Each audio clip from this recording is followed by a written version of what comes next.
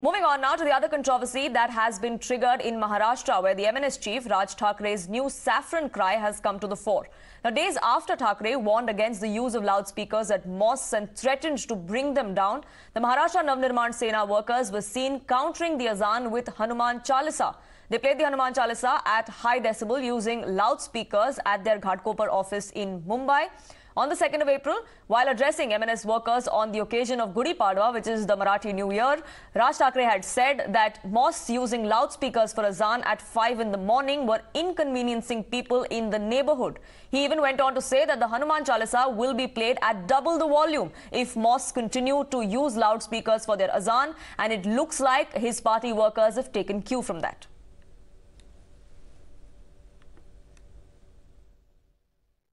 पण या मशीनवरती लागलेले भोंगे हे खाली उतरवावेच लागेल, नाही तर आजच सांगतोय, आत्ता सांगतोय,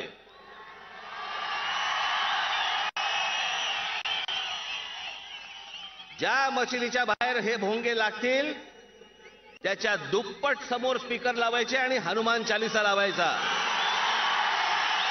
ज्या प्रकारे या लाऊड स्पीकरचा सकाळी 5 वाजल्यापासून जो त्रास होतो, कोणता धर्म, कुठच्या धर्मामध्ये लिहिलेलं लाऊडस्पीकर, जेव्हा धर्म बनला तेव्हा लाऊडस्पीकर होता काय? Now, these remarks have triggered a big political fight there over Raj Thackeray's comment and the subsequent fallout that we saw of the Hanuman Chalisa being played out by his workers on loudspeakers. Arunil is with me for more on this. Now, Arunil, Raj Thackeray is being accused of stoking communal tensions there for his own political mileage, because we do know that the MNS has not been able to make a mark in any of the elections that have fought. How has the state government, though, come out and reacted to this? Well, it was Sharad Pawar, the NCP Supremo, who first came out in the front and took an attack on Raj Thackeray.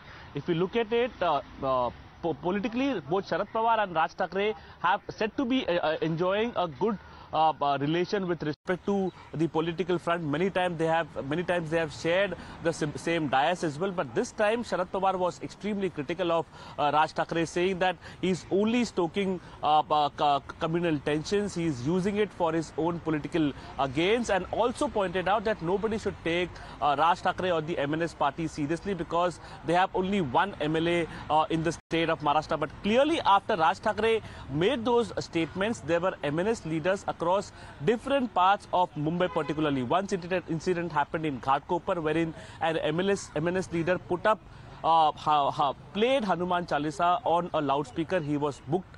Subsequently, similar kind of attempts were also made in Kadivli, also in Charkop, in Borivali as well, wherein MNS leaders played Hanuman Chalisa on a loudspeaker. One interesting development that took place last night, Poonam, was it was Union Minister Nitin Gadkari who went to the house of Raj Thackeray. They had a meeting. Now, what is the exact political significance of this meeting? Is there a kind of, because the MNS has been very buoyant of having a tie-up with the BJP for the crucial BMC elections. The MNS has been attempting to replace the Shiv Sena, and that is why probably Raj Thackeray has taken this new Hindutva role.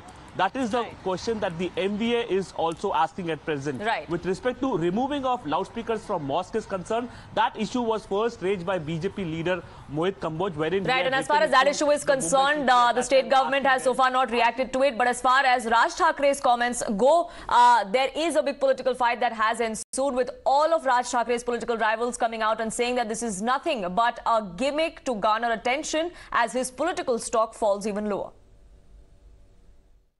फिर क्या करेंगे, जिएंगे कैसे? कुछ तो करना पड़ेगा. तो बोलने देंगे वहां अगर मस्जिदों पे भुंगा चलाते हो तो ये लगा. क्यों राज्यों के में क्यों? कहो केंद्र सरकार को एक कानून बनाए और सभी बंद कर दे.